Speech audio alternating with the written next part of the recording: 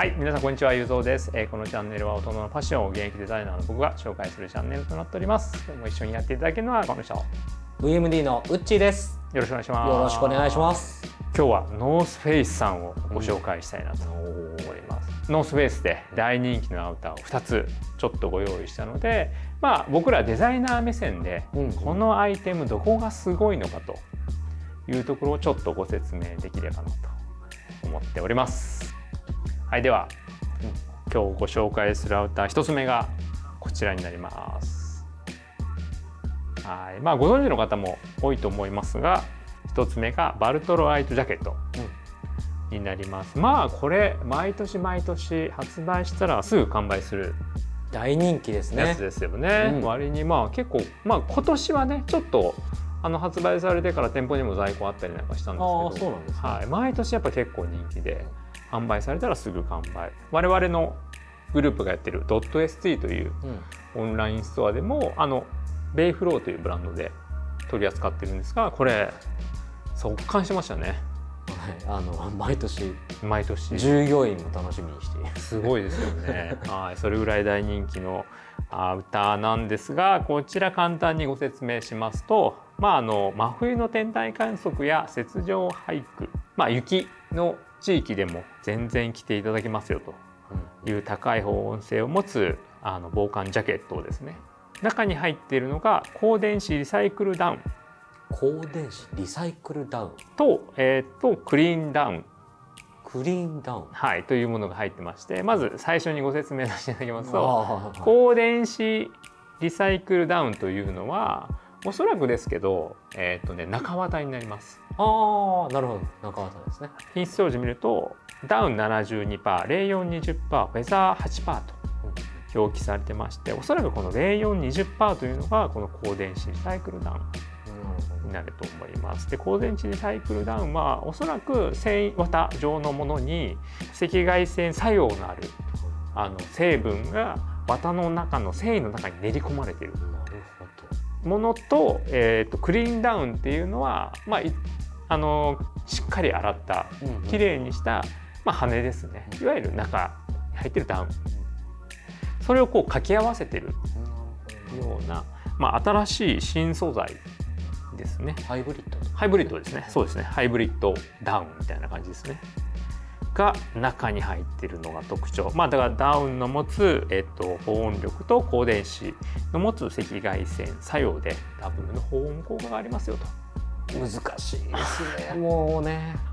で、表地もやっぱ機能性のある素材になってまして、いわゆるマイクロリップ、細かい柄の入った、素材、薄い素材に裏に30デニールのゴアテックスインフィニウムプロダクツを貼り付けたゴアテックスインフィニウムプロダクツ、を貼り付けた2層構造の生地をしようと。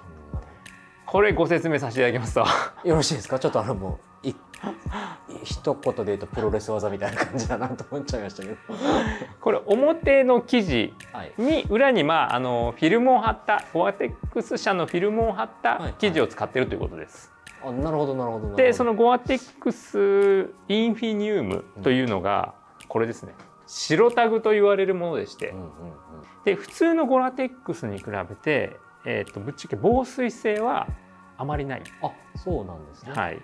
ゴアテックス、後で紹介するもう一つのダウンとかはゴアテックスなんですけど、このインフィニウムに関してはそれほどの防水性はないんだけど、近い防風性だったり、多少の雨を弾くような機能、ゴアテックスよりもちょっと劣るような機能なんだけど、その分薄くて軽い、だからより着やすい素材になるみたいな。確かにゴアテックスってちょっとご厚くイメージよね。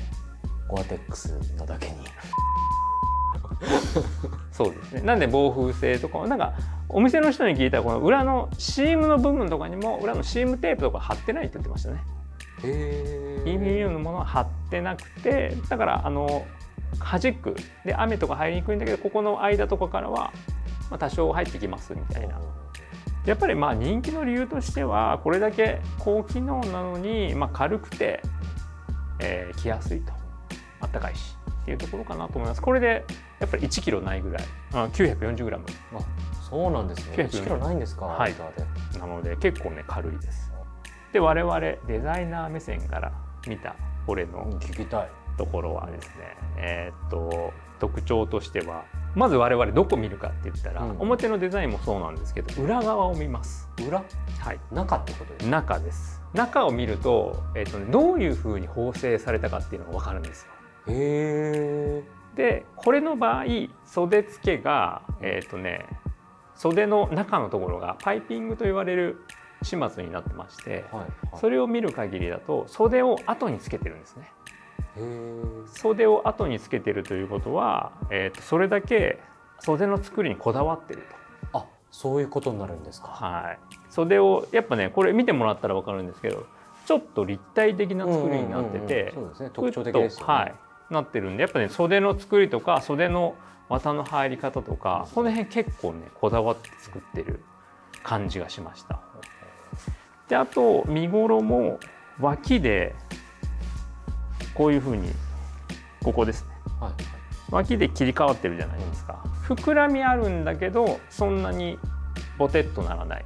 横で切り替えている分体の厚みが出るので比較的ボリュームあるんだけどすっきり見えるパターンになっているというところです。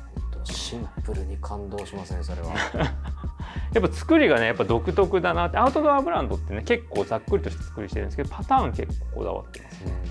あと肩周り特にアームのところのボリュームが多い。いやそうですね。はい。肩周りのなんかね中綿ダウンが迫力がありますしね。そうすごい多いのも特徴かなと思ってます。あとフード、フードもすごい大きいんでフードが大きいとなると顔周りにポイントがくるんで小顔効果があら。そういうこともあって、女子人気そういうことか。はい。でこれ見てもらったら前立ても下にかけて細くなってるんですよ。あ、本当だ。これなんでこういうのでもちょっと立体的な作りになってる。だから体型としてはどちらかというと僕なんかは割に胸板あってトレーニングもしてるんで胸板あってちょっと肩も張ってるのでぶっちゃけあんまり似合わないんですよ。でどういう人が似合うかっていうとなんか肩幅がそんなにないとかちょっと細身の人だから女性にも人気なのはそういう理由だと思う。そういう人が着ると肩周りにボリュームが出るんでバランスがよく見える。そういうことか。はい。でこちらがバルトロですね。バルトロの方がボリューム感がすごいですね。袖も迫力がすごい。でもやっぱこう着丈が短い分やっぱバランスがそれで取れてるんでしょうね。そうですね。やっぱここ顔周りね、ボリュームあるからやっぱね小顔効果じゃないですけど、着てますせ感がすごい。すごいですよね。アーバンですね。そしてそうですね。とはいえ身幅とかはなんか確かにそうですね。スマートに見える。正面から見た感じすっきり見えますよね。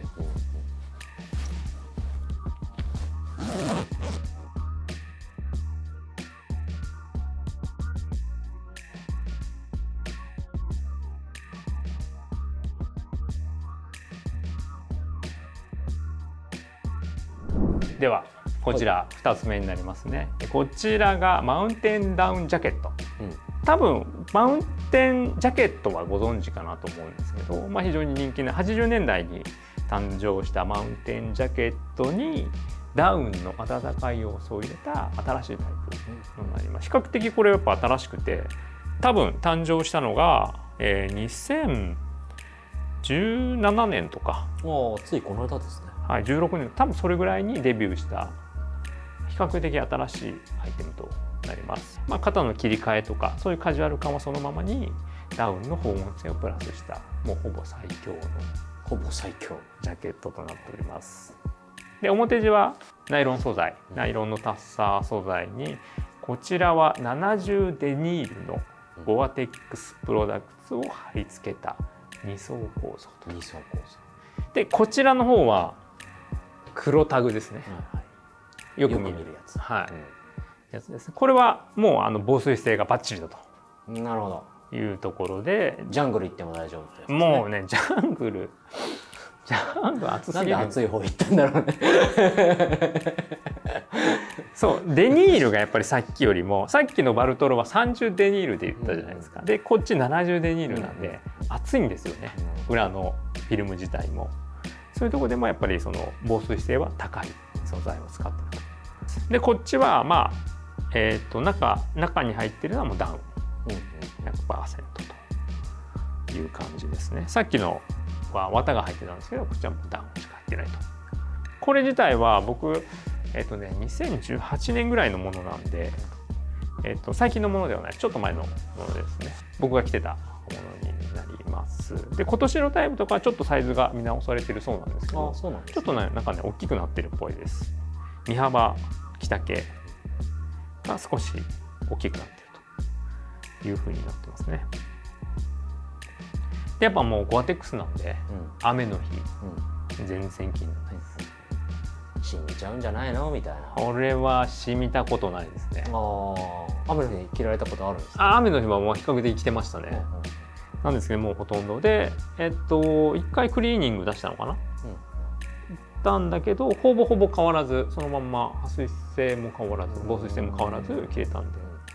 でさっきと違って、これも中側を同じく見てもらうと、さっきのアームホールがパイピングって言ったんですけど、こっちはもう普通の袖付けに中縫いみたいな形になっているので、普通のダウンの作る縫製工程と同じになっています。なので袖がどちらかというと立体的というよりも、まあ、普通のカジュアルなアウターみたいな形。全然違いますよね。はい。つってある状態で今年もこれも2017年にデビューして、これ僕18年に買ったんですけど、買った当時はなかなか買えなかったですね。もうどこで売ってても売り切れみたいな感じで、この色はそんなに人気なかったんで、でも可愛いかなと思って買ったんで。見るからにね難易度が高そうな配色ですよね。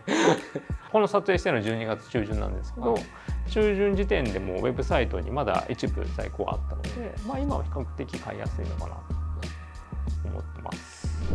はい。で今僕これで M サイズです。M サイズ、はい。まあ、ちょうどいいかな。今年の方がね少し大きい、着丈とか身幅とか大きくなってるんで、まあ、少し前のモデルなんで、まあ、参考程度に見てもらえればなと思います。着てみるとかっこいいですね。まあいいですよね。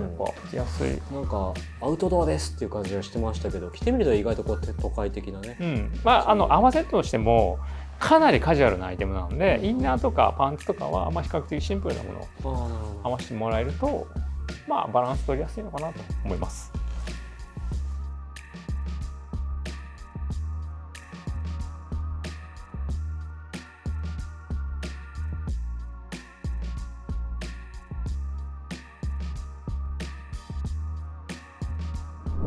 はい、ではノースフェイスさんの大人気アウター2つご紹介させていただきました。これを買えば間違いのない2つと。